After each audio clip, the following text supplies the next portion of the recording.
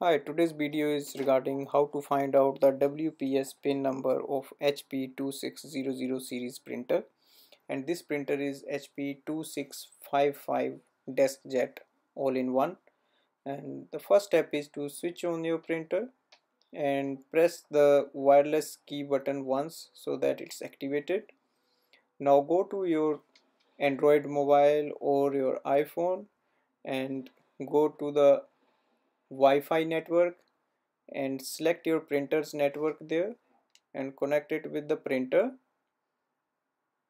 So once your phone is connected to the printer, now go to the app section and select on HP Smart app. So once you select the HP Smart app, you need to add the printer there. So just click on the option on the top and you see the name of the printer and just click on that. Now you can see all the details of your printer there. Now go to the printer settings section and find the tool section with printer reports and just press on the printer reports. So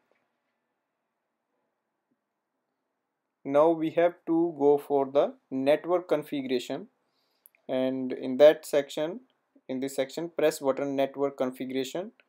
Once we press it, we will see the printer is starting to print. Now it will print couple of documents and we just have to wait for that. Now we can see there are a couple of pages. Now on the top of the page it says the details about your printer and the WPS PIN number. So I'll show you that.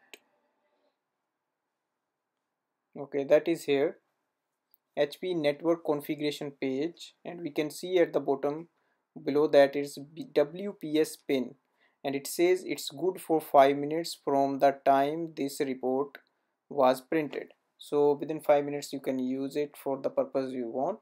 So that's the way you can print the WPS PIN number of any HP Deskjet printer which doesn't have a touch screen, and you have to actually download the app for that is HP Smart app, and then you can access all the settings of your printer and all the details you want to print out. Thanks for watching.